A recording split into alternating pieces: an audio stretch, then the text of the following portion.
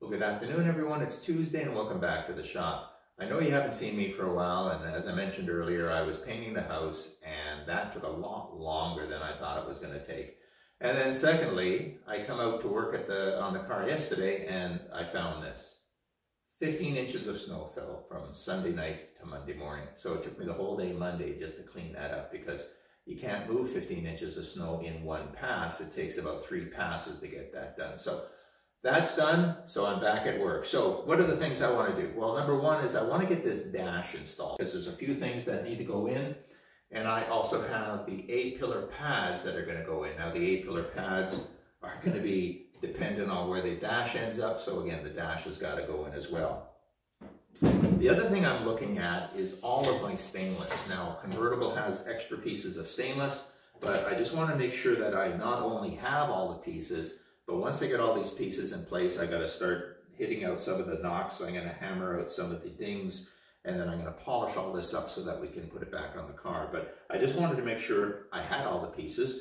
And number two, I've noticed that a lot of the holes have been elongated over the years. I guess as pieces have been taken off and then put back on, they didn't fit or whatever they did wrong. So I'm probably going to have to re-drill some of my stainless and put new holes in to realign it properly. But again, these are all things that I just wanted to get the initial fitment on.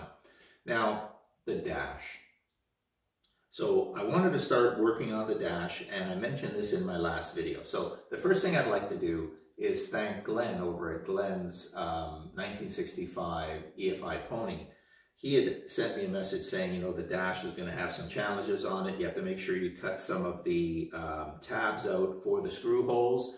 And he was right. The dash didn't fit at all. If you take a look at this picture here, you got to do a lot of trimming. But you know what? Any piece I've ever bought, I've had to do trimming on. So we got to do the trimming on that anyways. So we'll do that. Now, as far as the installation of the pad, as you know, I'm not going to video things other people have done because, to be honest with you, they'd probably do a better job than me. So if you go over to Barry, over at Joe Daddy's Garage, Jade episode 85, he installs the dash pad and goes through all the different screws and everything that you use to put this thing in. So why would I reshoot that?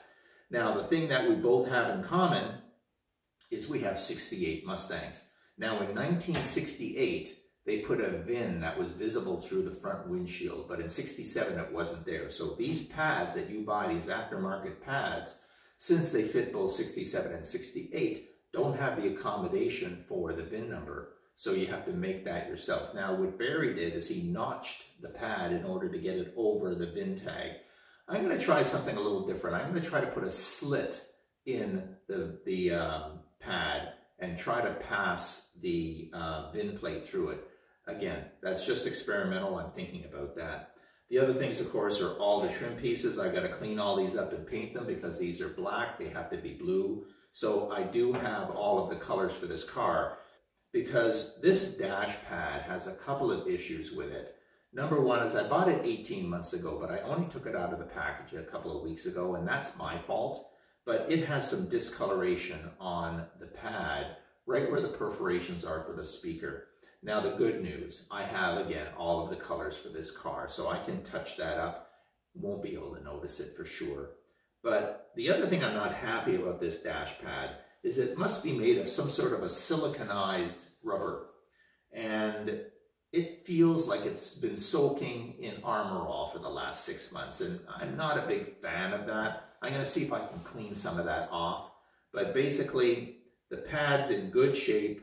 Needs to be trimmed, but what doesn't? And again, I'm not going to video me installing this because, in all honesty, as I said before, if you can go over to Barry over at Joe Daddy's Garage, you know, he did it already, so I'm not going to video it. So what I will do though is once the dash is installed, I will start videoing the cluster and getting all that in because that has the electronics that are a little different in the car, the tachometer that's a little different in the car. So I'll videotape that. So like I said, just a short video, let you know what I was up to, going through some of the pieces, trying to figure out how everything's going to fit, cleaning things up. And again, like I said, I haven't been around for a while, so I just wanted to give you a quick update to where I am. But let's get this dash in. Let's get all these trim pieces cleaned up and take all the dents out of them, get them polished up, and we'll move on to moving the cluster in.